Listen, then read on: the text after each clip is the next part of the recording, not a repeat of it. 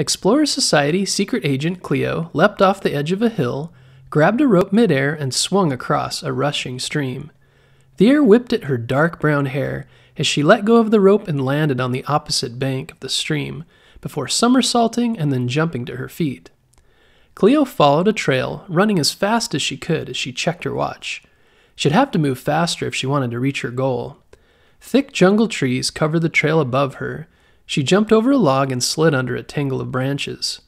At the end of the trail, the jungle opened into a man-made obstacle course of tunnels and climbing walls, swings and monkey bars. Cleo jumped onto a climbing wall and pulled herself up, hand over hand, to a platform on the top. Then she leapt off and grabbed onto a monkey bar, swinging from bar to bar until she reached the end and fell into a foam pit. After climbing out of the pit, she crawled through a pipe tunnel and hurdled a low wall. The finish line was close. She grabbed another rope and swung across a ditch. When she landed on the other side, she sprinted as fast as she could until reaching the finish line. Cleo hunched over and took a deep breath, checking her watch. 10 minutes, 32 seconds, a new record. She pumped her fist into the air and took a drink from a pouch on her belt. It had been 2 years since Cleo left her home in Brazil to join the Explorer Society. This obstacle course was always difficult, but she was determined to beat her last time. Cleo was 14, having accomplished a lot for her age, but she was always pushing herself to do better. Cleo was short for Cleopatra, her chosen secret agent name, after the famed Egyptian queen. Her real name was Leah Diaz, but since joining the society, she went by her nickname Cleo. Cleo's watch buzzed. It was her partner Lance, short for Lancelot. "I'm waiting at the library when you're ready," he said. "Yes, that's right," Cleo said. "I'll be there in a minute." She wiped her face off with a towel and then found her electric motorbike near the entrance to the obstacle course. Explorer Society headquarters was located on an island in the middle of the Pacific Ocean, surrounded by tall mountains and jungle terrain. On the way to the library, Cleo drove past apartments where secret agents and staff lived, and the tall buildings that made up the headquarters offices. On the way, she also passed new recruits jogging in formation. She saluted them, glad she was done with her initial training. A minute later, she arrived at the Explorer Society Library, a tall circular building with windows on every floor. She parked her bike, jogged in, and found her partner Lance near the back of the first floor. Beside him was Elena Peabody, Explorer Society's head researcher. Her job was to run the library and its archives. "Hi, Cleo," Elena said. She wore a red coat with thick black glasses. Cleo noticed Lance's watch was plugged into a computer. Their watches were used to record everything they saw and did during their missions. "We're downloading all the data you picked up in 19th century London during your last mission." "Great," Cleo said, remembering their last mission, which took place 200 years ago during the Industrial Revolution. There they tracked down Fiona von Purfoy and helped get back James Watt's new steam engine plans. It had been a dangerous mission, but fortunately they found the plans and learned a lot about the Industrial Revolution. Cleo watched as videos from their visit showed up on computer screens all around them. When the upload was finished, Elena removed a cord from Lance's watch and handed it back to him. "Thanks again," she said, "and I'll be ready to gather your data when you return from your next mission." Lance gave her a thumbs up, and then he and Cleo left the library. "Speaking of next mission, are you ready?" Lance asked as they climbed onto Cleo's motorbike. "I'm feeling good about it," Cleo said, driving away from the library. "I spent yesterday researching ancient Egypt and some of the people and places of the time period. I also beat my own record on the obstacle course. How about you?" "I did my own research too," Lance said, "and then I spent the morning at the gym and dojo." Among Explorer Society agents, Lance was known for his strength and martial arts abilities. He and Cleo had been partners for 6 months now, and so far had made a great team. Both were teenagers because the Explorer Society liked to recruit young people. A minute later, Cleo drove her motorbike into the wide, open door of a massive garage. Inside were several all-terrain time-traveling vehicles, similar to Cleo and Lance's, but painted different colors. Cleo and Lance's ATV was dark red with tinted windows and tire treads like tanks instead of wheels. Gadget, their mechanic, was on top, fidgeting with one of the satellite dishes. "How's our ATV looking?" Lance called out. Gadget looked up. "Oh, it's doing good. Fortunately, you kept it safe on your last mission." "We were nearly run over by a train," Cleo said. "Oh, about that," Gadget said. "I must have been off with the coordinates. There isn't a train track there in our time." "Well, do your research next time," Cleo joked. "I'll do better," Gadget said, and slid down a ladder on the side of the large ATV.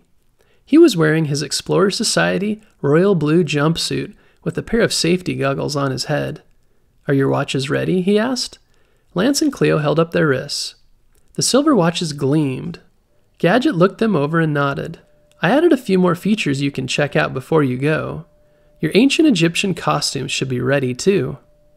Colonel Gruff, their section commander, walked into the garage.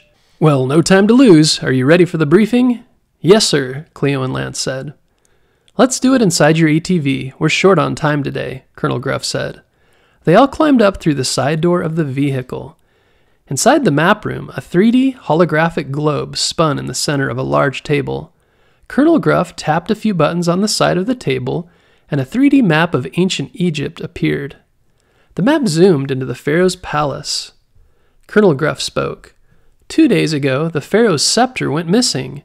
As you know, the pharaoh is king of Egypt, one of the most powerful leaders of the ancient world. The scepter is very important to him and an important part of history. We don't know who stole the staff yet, but the pharaoh is going to need it before tomorrow, in his time, of course, which is around 5,000 years ago. You think you're ready? Lance and Cleo nodded. "You haven't let me down yet," Gruff said. "Find that staff and catch whoever took it. I'm tired of these time thieves causing all this trouble, and I don't know what history would do without the Explorer Society." "We'll get it back," Cleo said confidently. Gruff nodded and closed the map. "We'll see you back soon," he said and saluted. "Good luck." He climbed out the side of the ATV as Lance and Cleo walked to the front of the vehicle and got into their seats. They snapped on their safety buckles, and Lance powered up the engines. Gadget stood in the garage, waving them toward the exit, then gave them a thumbs up as they passed by. Lance drove the ATV to the runway. Out the windows they saw the tall, lush mountains of the island headquarters. The sky was clear. It would be a great day to time travel. When the ATV was lined up with the runway, Lance checked a few numbers on the navigation computer, then looked at Cleo. She gave him a thumbs up, and he looked back again, then shoved a gear forward. The ATV raced across the runway, and soon was speeding over 100 miles an hour. When the time was right, Lance flipped another switch, and a time warp opened on the runway. Then the ATV disappeared. For a moment, all was black. Cleo had done this many times before, but it always made her anxious. A rainbow of colors swirled around them, and another hole opened, and the ATV was racing headlong down a brick road. Or was it a road? Cleo looked around and saw that they were headed downward. Not down a road, but down the side of a pyramid. "Ah!" Lance cried out. They were driving down the side of a gigantic Egyptian pyramid. The ride was bumpy and fast, and if they didn't act quick, they would crash into the bottom of the pyramid. Below, the brown sands of Egypt rushed up to meet them. Lance pulled on the wheel and flipped another switch. The ATV's rockets boosted them off the side of the pyramid and into the sky. Suddenly they smashed into the top of a palm tree, dropped, and then crashed into a wagon. Next they were on a road swerving back and forth as Lance tried to regain control. Sand sprayed left and right. Lance dodged around another palm tree and a small mud hut. Just ahead they saw a large river. Lance slammed his foot on the brakes and the ATV swerved and slid several feet, stopping at the bank of the river. "Whoa," Cleo said, as she and Lance turned to look at each other. "How did Gadget get the coordinates wrong again?" Lance shrugged. Cleo looked around, trying to make sense of where they had landed. They looked back at the pyramid. This was definitely 2500 BC Egypt. "Wow, this is the Nile River," Cleo said. She remembered the Nile River was the longest river in the world, and the reason Egypt existed here at all. For thousands of years, farmers used the Nile to water their crops and to survive. Lance and Cleo climbed out of the front seats and walked through the map room into the dressing room. There they changed into their costumes the research team assembled back at headquarters. Cleo's costume was a long white dress with shoulder straps, some basic jewelry, and sandals. Lance's costume was a wraparound brown skirt, necklace, and leather sandals. "Nice skirt," Cleo kidded after they changed. "Very funny," Lance said. They climbed out the side door of the ATV and slid down the ladder. Fortunately, no one was around to see them yet. Cleo walked up to the Nile and stared across it. Thick reeds and tall palm and date trees surrounded its banks. Lance looked around for a safe place to hide the ATV. "We're going to have to take it down," he said. Cleo stepped back as Lance used his watch to remotely drive the ATV straight into the Nile River. As it began to sink, the tank tread wheels slid into the body of the vehicle, and a propeller appeared on the back, transforming the ATV into a submarine-like vehicle. Cleo was already checking out a map on her watch. "The pharaoh's palace is that way," she pointed west. They hiked along the bank of the Nile for a short while, making sure to video as much of the river and the land around it as they could. Further down the river, they found Egyptians bathing and using pots to scoop water out of the river. Next, they found a road and passed through a small town, where Egyptian farmers and their children worked in the fields. They looked up and waved, and Lance and Cleo waved back. "The Egyptians have been working these fields for hundreds of years," Cleo said. "They're watered when the Nile floods, right?" Lance said. "Yes, you did your homework," Cleo said. "During the flooding season, called Akhet, the Nile River overflows and floods the farmland. Then the water goes back into the Nile and leaves behind a rich, black soil. Next, the farmers plant their crops and wait until they are ready to harvest." "This must be harvest season," Lance said. "It looks like they're harvesting wheat."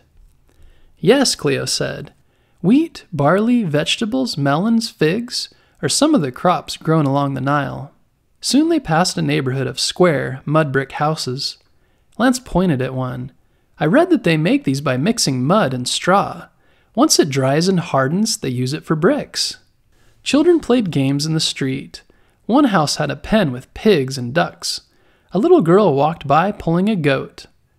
At the edge of the town, Lance and Cleo heard some commotion and turned to see a company of horses stirring up a cloud of dust. The riders wore fine, white dresses, gold jewelry, and ornate headdresses. A few were Egyptian warriors, dressed in armor and carrying spears and bows. Lance and Cleo moved out of the road and watched in amazement as the procession passed. The horses were also decorated in fine saddles and headdresses. At the end of the line, one of them stood tall in a chariot, being pulled by a horse. Cleo recognized the chariots as small, two-wheeled-like wagons used for transportation. To their surprise, when the man saw them, he gave them a funny look and pulled the reins on his horse. He called for the others to stop. "Uh-oh," Lance whispered and flipped a switch on his watch, designed to translate Egyptian to English and the other way around. "Something is out of place with you two," the tall man said. His skin was dark and he was muscular with dark brown eyes. "We need to speak to the pharaoh," Lance said. He remembered pharaoh was another word for the king of Egypt. The warrior laughed. "Why should I take you to the pharaoh?" "We're here to help him find his stolen scepter," Cleo said. The warrior gave them a hard stare and looked both ways. "Shh! No one but the pharaoh's most trusted advisors know about this. How do you know?" "We've been sent to help find it," Cleo said. "My name is Menes," the warrior said. "I'm one of the pharaoh's top generals. Climb into my chariot and we'll take you to him." Lance and Cleo climbed into the chariot beside the warrior. He snapped the reins and they held on tight as it hurried along the road with the rest of the warriors. "Are you recording all this?" Lance whispered. Cleo nodded. They passed more small towns of mud-brick houses, more fields of wheat and barley and straw. They saw the straw being mixed with mud in large tubs and irrigation ditches channeling the water from the Nile into the vast green fields.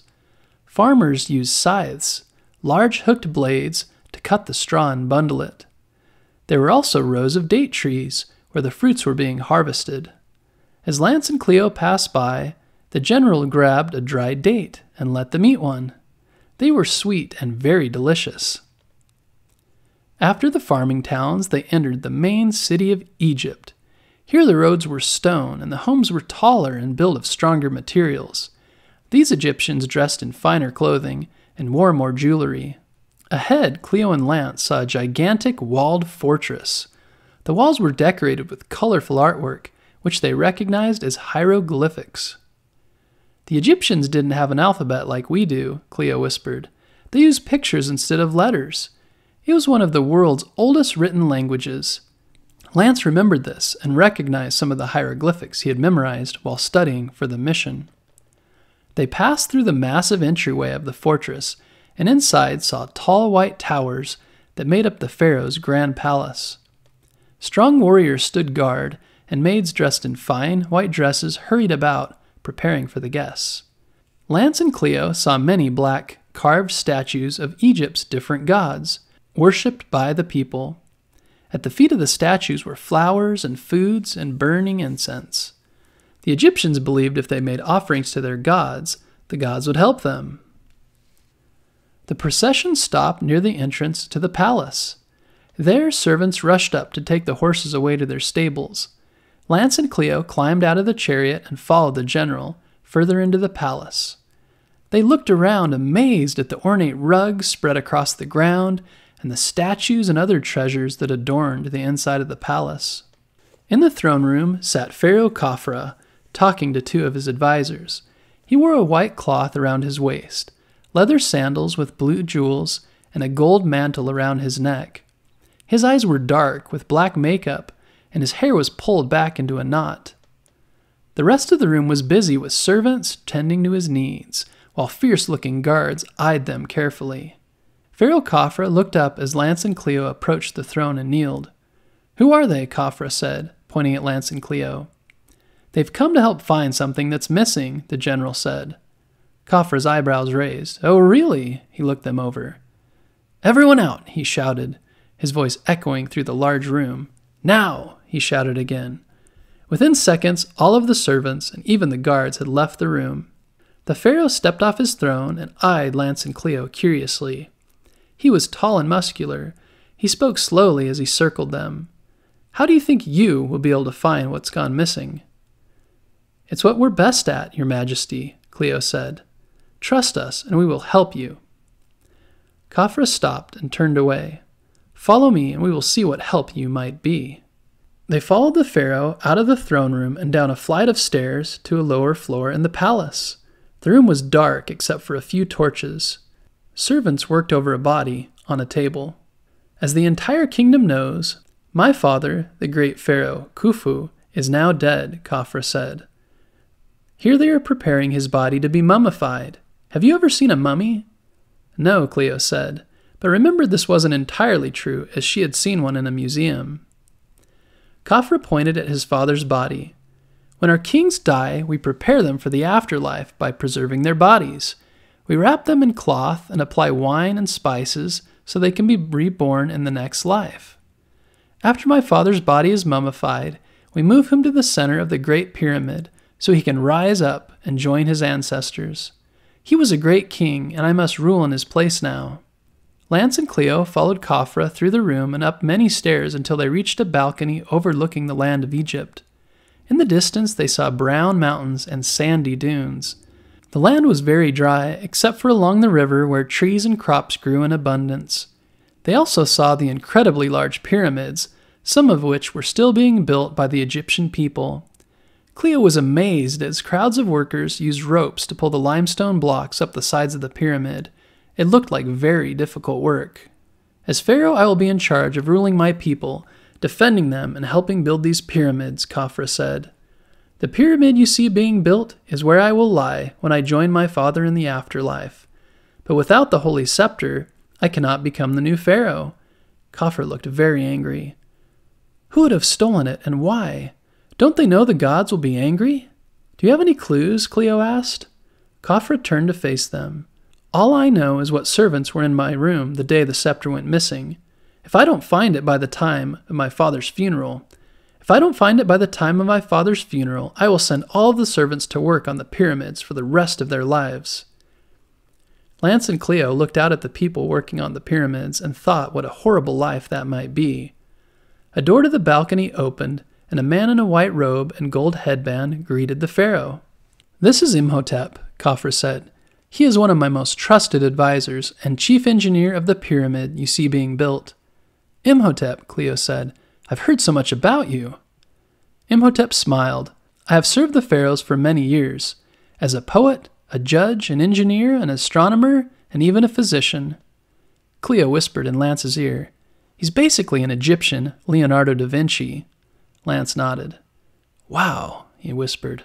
"They say they can help me find the scepter," the pharaoh said. "I'm very suspicious of them, but we need all the help we can get before the funeral." "I will show them around and see if they can help," Imhotep said. After Khafra left, Imhotep showed Lance and Cleo down a flight of stairs to an open courtyard within the palace walls. In the middle was a clear blue pool with lily pads, bright pink flowers, and a few birds resting nearby. The courtyard was empty except for them. "I have some clues about the missing scepter," Imhotep said quietly as they walked around the pool, "but I was afraid to let the pharaoh know. Anyone who says they know anything about the scepter has become a suspect. But the same day the scepter was stolen, I noticed a strange man lurking around the palace, pretending to be a visitor from a nearby country. He wore a dark red robe and used it to cover most of his head. He was asking everyone about the pharaoh's treasures, and someone even saw him poking around the pharaoh's bedroom. I don't know how he got around the guards, but ever since the scepter went missing, he has gone missing too." "Interesting," Cleo said. "At least now we know who to look for." "I thought I'd go to the market and see if he shows up again, if you'd like to accompany me," Imhotep said. "Definitely," Lance said. "First, let me show you through my workspace and then to the stable where we will find our mount." Cleo and Lance followed Imhotep off the balcony and down a flight of stairs to a large room at the bottom of the palace. Workbenches, maps, drawings, and tools of different shapes and sizes filled the room. They noticed papyrus, the paper made out of the reeds of the Nile, on which the Egyptians wrote. Egyptians were some of the first people to keep records and use their written language, hieroglyphics, to do so. Lance and Cleo saw a small version of the pyramid. In another corner of the room were mixing bowls filled with liquids and herbs. They also saw a drawing of stars. "You stay busy, don't you?" Cleo said. Imhotep laughed. "Ever since I was a little boy, I was very curious. I loved looking at the stars and wondering why the gods placed them in those magnificent patterns." He pointed at the table of mixing bowls. "I also like to create different remedies to try and help the sick. My biggest project right now is designing the pyramid. It's a huge undertaking, but I love to learn and experiment and try new things. I think the gods gave us the ability to think so we could be curious and discover new things on our own." Cleo remembered the many achievements in the history books attributed to Imhotep. Little did he know, someday they would consider Imhotep a god for his wisdom and contributions to Egyptian society. They followed Imhotep out of his workshop and to the stable, which smelled horrible.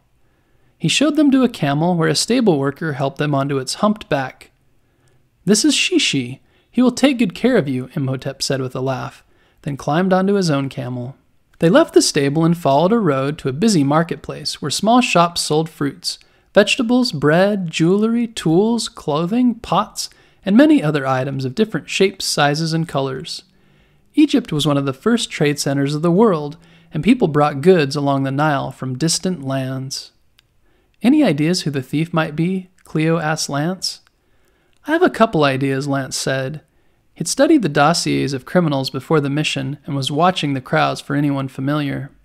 When they turned a corner into the open area of the market, Imhotep pulled his camel to a stop and surveyed the people hurrying to and fro. His eyes suddenly narrowed. "There," he said, pointing across the marketplace. Sure enough, they saw someone on horseback wearing a dark red robe. His head was covered. "It's very unusual for someone to cover their head this time of year," Imhotep said. Surrounding the men were 5 tough-looking Egyptians, all armed with clubs. Imhotep whistled and his camel trotted forward. They followed the robed man and his guard through the marketplace and onto the open road that led outside the city. Before long, they ended up near the base of the Great Pyramids of Giza, where Khafra's father, Khufu, would be laid to rest. The Great Pyramid of Giza would later become one of the 7 wonders of the ancient world. Imhotep motioned them to hold back and climbed off his camel. They watched as the robed man and his guards walked a good distance around the pyramid and then disappeared inside. Lance, Cleo, and Imhotep ducked down and then followed, trying to stay out of view. After rounding the pyramid, they saw the man walking into its open door. "How can he do this?" Imhotep whispered to the others. "Surely the gods will strike him down." "Wait here," Lance said. "We'll follow him." "I don't advise it," Imhotep said, sounding scared. Cleo and Lance waited until the man and his guards disappeared inside the pyramid, then followed behind.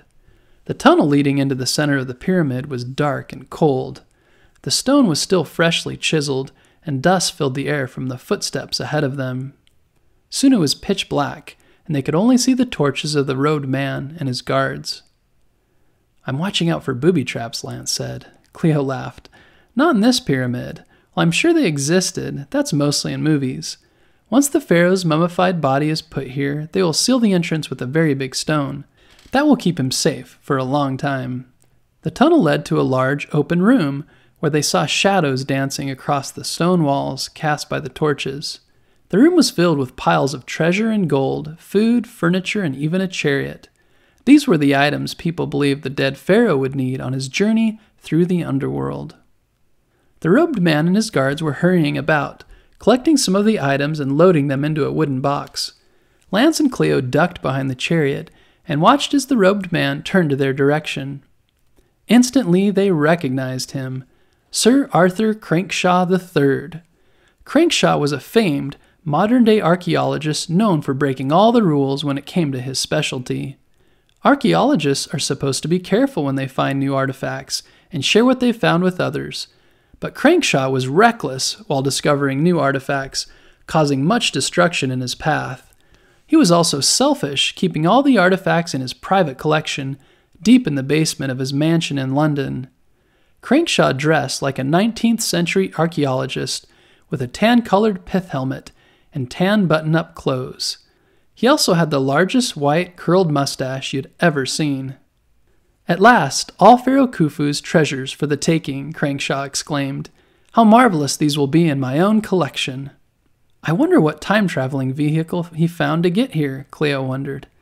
They were aware of other organizations that had access to time-traveling vehicles for a fee, and criminals like Fiona von Purfuroy and Sir Arthur Crankshaw had money to pay for them.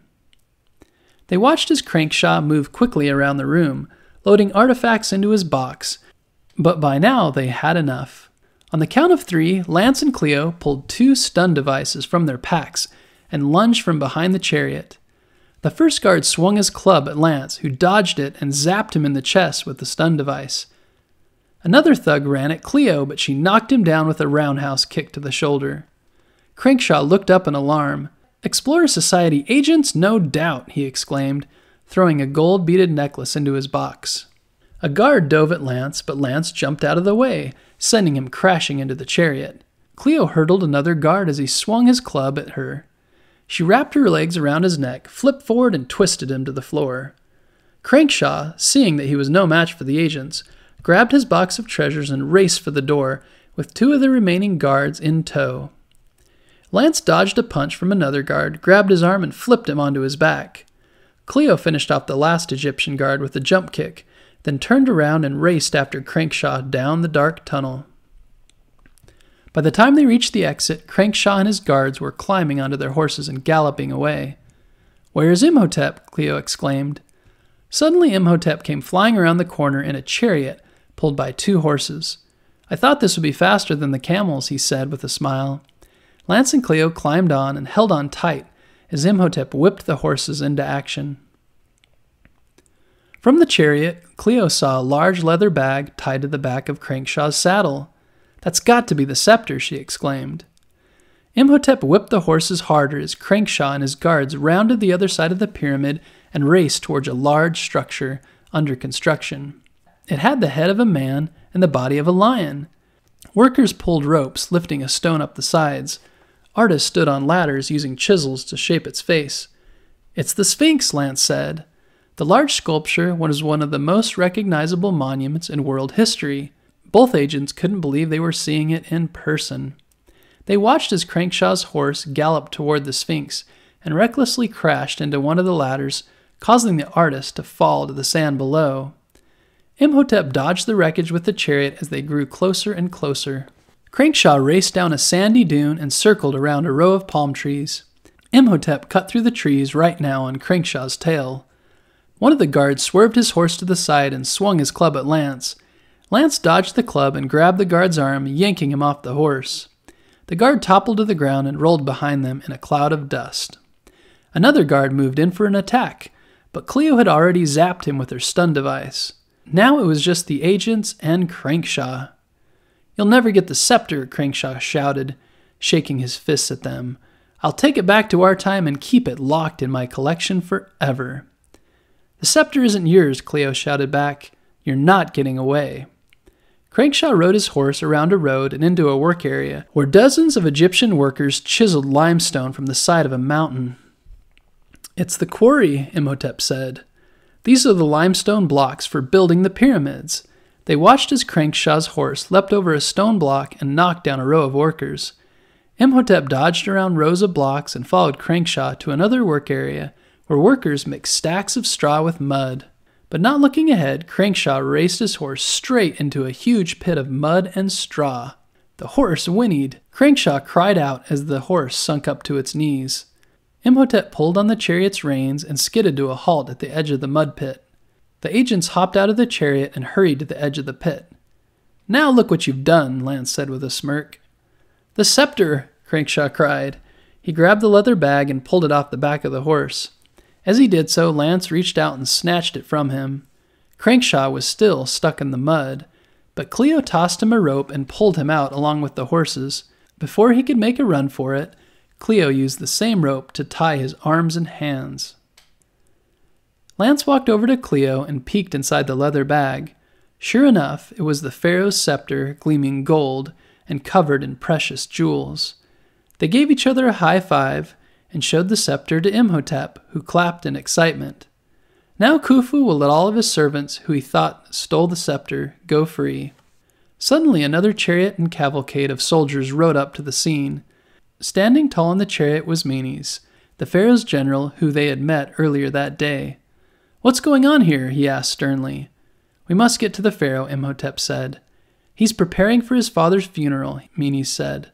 "And we have just the final piece he needs," said Cleo.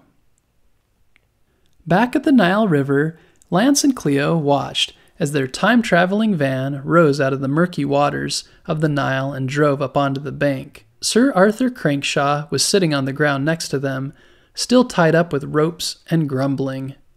"Do you know what it costs me to travel back in time to get that scepter and the pharaoh's other treasures?" "Yes," Cleo said. "A very long time in jail." Lance laughed. "We're hoping you can tell us who's providing these services. Time travel can be dangerous, especially in the hands of criminals like you." Crankshaw growled. Lance stood him up and led him to a compartment in the ATV where he would be locked away until they returned to headquarters. Then the agents changed out of their Egyptian costumes and climbed into the front seat of the van. Lance dialed in the future date and drove the ATV further along the river. "You don't want to stay and watch the funeral?" Cleo asked. "Oh, I want to see it," Lance said, as the ATV's engines ignited and it lifted off the bank of the river. "I just thought the view would be much better from up here." The ATV soared high up into the sky. Below, they watched a colorful parade of horses, chariots, and royalty, following Pharaoh Khufu's bright gold coffin toward the Great Pyramid of Giza. Egyptians crowded along the roads to watch their king pass by. The new Pharaoh Khafre followed behind in a beautiful chariot, holding the scepter Lance and Cleo had taken back from Crankshaw. "Is the camera rolling?" Cleo asked. Lance nodded. "The research team is going to love this." Once Khufu's sarcophagus was safely inside the pyramid, workers pulled a huge limestone block forward and sealed the entrance. "Goodbye, Egypt. It was fun," Lance said, shifting a gear. Suddenly, the ATV rocketed forward, and in a blast of red and blue light, it disappeared.